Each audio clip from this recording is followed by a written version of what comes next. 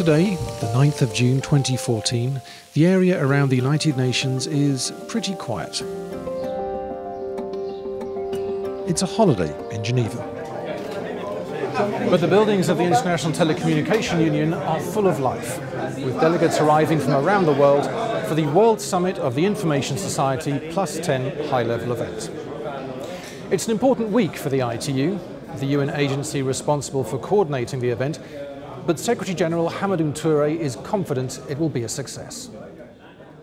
10 years after the WSIS, the ideals that we were fighting for are still alive. And to me, that's the most important thing here this week. We're seeing so much excitement. 1,600 delegates coming and looking at the preparatory process, over 500 input documents in the most multi-stakeholder model ever seen before. Therefore, I'm very much excited about this. This is a moment for us at ITU to continue to show our ability to build the bridges.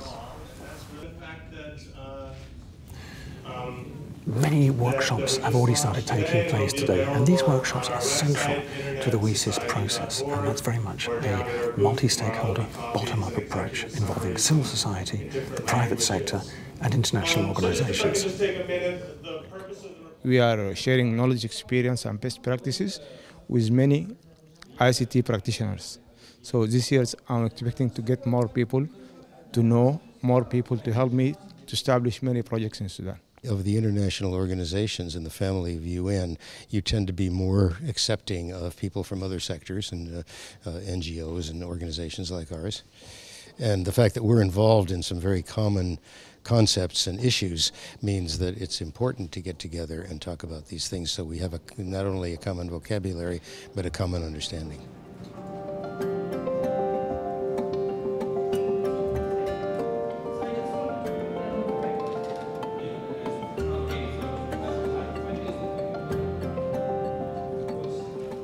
There's also a high-level track taking place this week involving government representatives.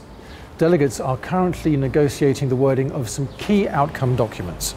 We'll of course bring you the progress of those talks later this week.